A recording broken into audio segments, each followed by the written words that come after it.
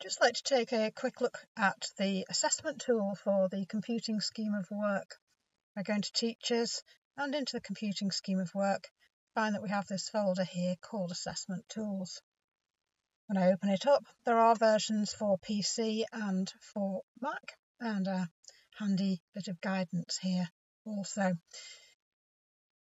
So when you open up the folder, you can see that you have a version for the whole school, all in one document, or you can take each individual year group and you'll be able to assign those to the relevant teachers. I've already downloaded it. When you do download it, just make sure that you click enable when it asks you on a couple of little tabs at the tops. Make sure that the macros are working and enabling editing, that sort of thing. I've put mine into the staff area, so everyone has access to it to be able to download it. Goes down onto your device and click open. Here we see just opening my Excel document. Enable editing, so we can see everything that's happening on this. And what you can see now is I have the year 2 version that's open. If I go back to the home page, I can click on any of the other areas, see where we're up to. I'll just go back to year 2 because I actually had some data in that particular area. So on my year 2, you can see I have put pupil names. I could just add another pupil in here if I wanted to. And then I can just go through all of the different areas of the curriculum, looking at the various different units.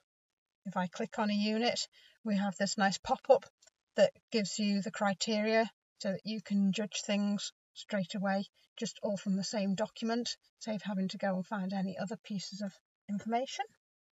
If I want to make any kind of assessment, so we can just look at the criteria for this one of 2.5, and then I can make a judgment for Deb just by clicking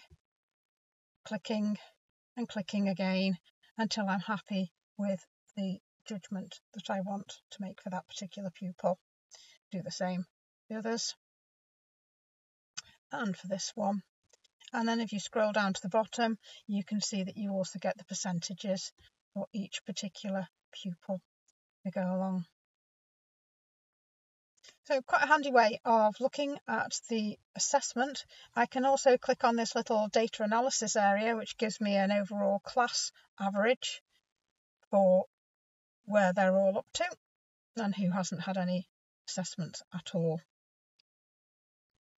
Back on my home page, as I said, you can just click into any of the different areas. You can see all of the different national curriculum objectives and the units. And just by clicking on the box here, gives you that indication, as we said before, for all of the different criteria. Back on the home page, you click on the school data button. That just gives you a general overview of where all of the different classes are within the school.